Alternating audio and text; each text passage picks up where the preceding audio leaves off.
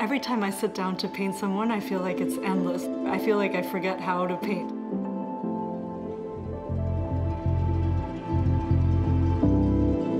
The materiality of their body gets translated into the materiality of paint, and thinking about a person's face and their body and what it means has tremendous repercussions for how we relate to each other.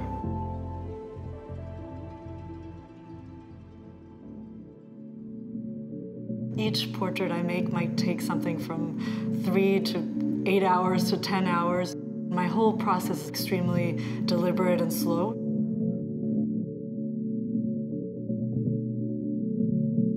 Because I'm dealing with real people, they come up with all kinds of surprising things in terms of their personality, and when I'm sitting with them in the interviews I do beforehand, paying them tribute, doing them justice, I hope that comes across with the nuance of color that I choose for their faces.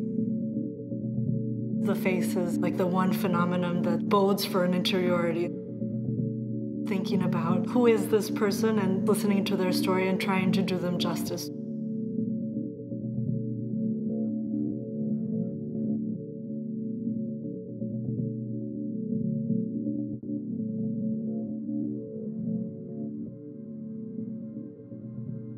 I had no idea before I started this the tremendous amount of labor that goes into running an airport. The Port Authority, janitorial staff, firefighters, cleaning staff, pilots, the stewardesses.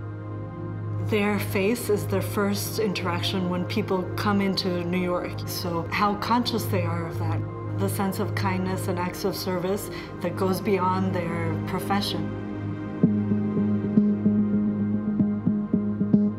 Our job is connections. Not only is it connections in the physical sense of getting you from one destination to another, but it's also connecting with people. How to connect, that's also an art. When we connect with people heart to heart, then we discover each other. I'm the welcoming face they will see to put them at ease. What we do here at LaGuardia is work as a family, as a community, because it's about compassion. There's a lot of people that are backing me up to be able to complete the flight and to make it successful.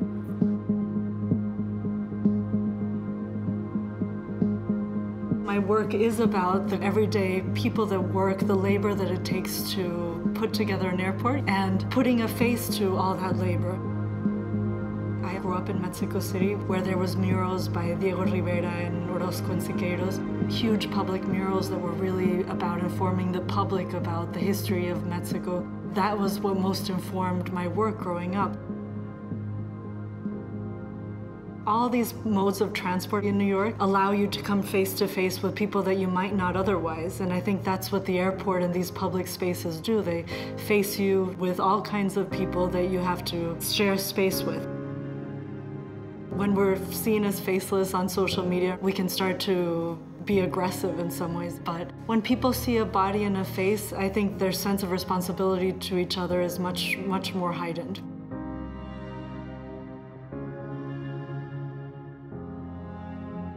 This is the first time that I'll have my work permanently in a public space.